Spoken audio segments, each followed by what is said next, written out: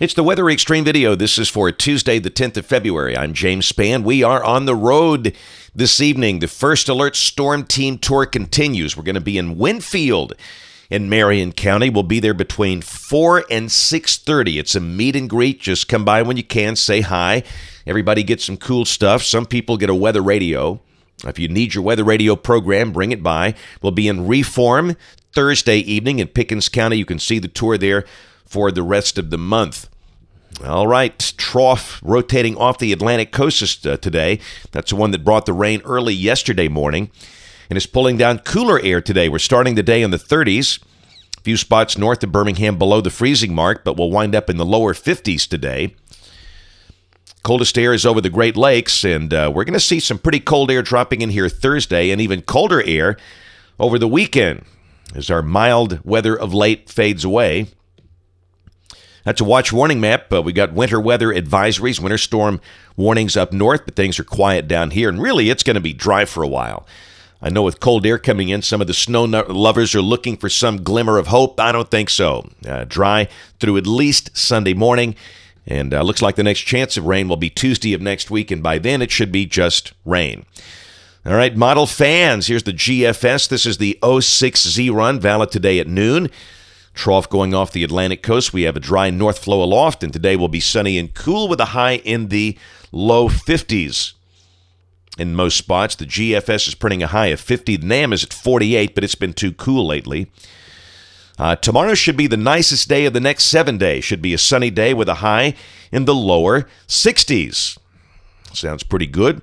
But Thursday, the trough sharpens up in the east. And down below that, the north winds pick up, and the day will be cold. Maybe a few snow flurries down into northeast Tennessee, but we're dry. We'll call it partly sunny. The high will be in the low 40s, and the north wind will make it colder. This is Friday. The winds go calm. Friday morning's going to be cold. We should be in the upper teens. The GFS is printing a low of 18 for Birmingham, and the high Friday again in the low 40s, but not as windy. Saturday as the weekend begins, a 1046 high coming down across the Canadian border. That's going to push more cold air in here by Sunday, but Saturday a chance we see upper 40s, and the sky will be sunny. We start the day in the 20s. But Sunday, the trough again sharpens up on the East Coast. Cold air advection on Sunday. In fact, the latest GFS for Birmingham is printing a high of 33. Might be a little too cold. We'll say mid-30s, whatever. It's going to be a very cold day. Up in the Tennessee Valley, they stay below freezing all day from about Coleman north. And Sunday morning will be cold. We should be down in the teens. The timing of the cold air is still somewhat in question. It might be that Monday morning will be the coldest. This is Monday, and the GFS is printing a low of 17. I think we'll be in the teens both Sunday morning and Monday morning. So very cold air as the weekend wraps up, and we're still dry. And then Tuesday, here comes our next chance of rain, and this looks like it would be rain for us. Maybe some snow on the northern flank of this thing up in Tennessee, but just kind of a cold, rainy day on Tuesday of next week, the 17th, with a high in the 50s. And this is the following day, Wednesday, the 18th, and that looks pretty chilly.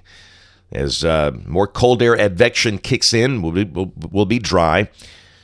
And then on Thursday, the 19th, you can see how the pattern starts to relax a little bit. There's a trough west of the state with a surface low developing over the Texas Panhandle, and that could bring some rain maybe a day or two after that. Temperatures coming off the ensemble. You can see the colder shot later this week and then again late this weekend. And after that, temperatures seem to be about average toward the end of the month, and we note the Arctic Oscillation tries to go positive out there toward the end of the month, and the NAO kind of hugs the neutral line. No major trends there. And I forgot to show you this graphic. This is the projected wind chill Saturday night at midnight, showing wind chill indices below 0 across northeast Alabama and sitting at 4 in Birmingham. Indeed, that will be a big change. That's it for the Weather Xtreme video today. We'll have notes in the blog. During our tour dates, like today, we're doing 1 video per day.